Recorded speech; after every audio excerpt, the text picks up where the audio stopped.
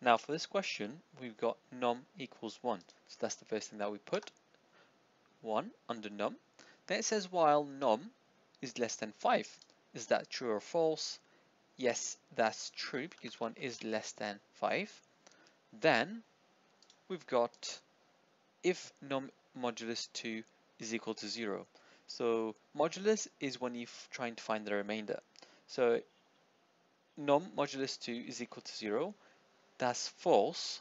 So we go to the else. Else print odd. So the output is odd. Next, num increases by 1. So num becomes 2. We go to the top while num is less than 5. That's true. 2 is less than 5. So we're inside the while loop again. If num modulus 2, so 2 divided by 2 will give us no remainder, which means that we do have a 0. So as no remainder. Print even, so the output is even. So then even. Then we go to num equals num plus 1, so num increases to 3.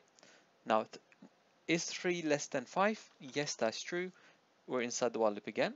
If num modulus 2, so 3 modulus 2 will give us 1, remainder of 1, so that's false, so we go to the else. Else print odd, so that's odd. Then num increases to 1 again, num becomes 4. 4 is less than 5, that's true. If 4 modulus 2 is equal to 0, that's true.